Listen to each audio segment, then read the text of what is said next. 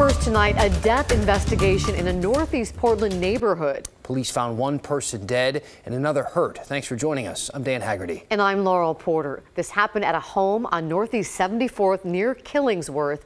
KGW's Mike Benner's live there for us tonight. And Mike, you just got a sad update. Yeah, Laurel, since our 6 o'clock report, we have learned that a pet was also found dead here at the scene. Homicide detectives have been out here for more than 6 hours trying to figure out what happened, gathering as much evidence as possible. Take a look here at the scene. To give you an idea of where we're at and where this house is located, it is just yards from the well-known Gartner's Meat Market.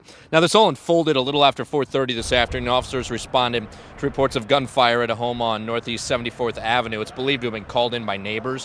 When officers got out here, they found one person dead and another person injured. Those injuries are described as traumatic. Again, we're told a pet, possibly a dog, was also found dead. Detectives also saying they've detained one person in connection with the investigation, and there is no danger to the public.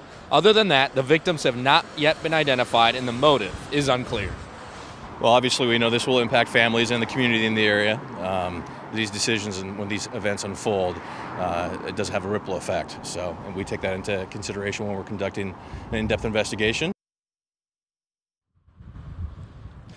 As always, anyone with information about the case should contact the Portland Police Bureau. In the meantime, detectives should be out here for another hour or two. Roads are still closed, so keep that in mind if you're heading this way.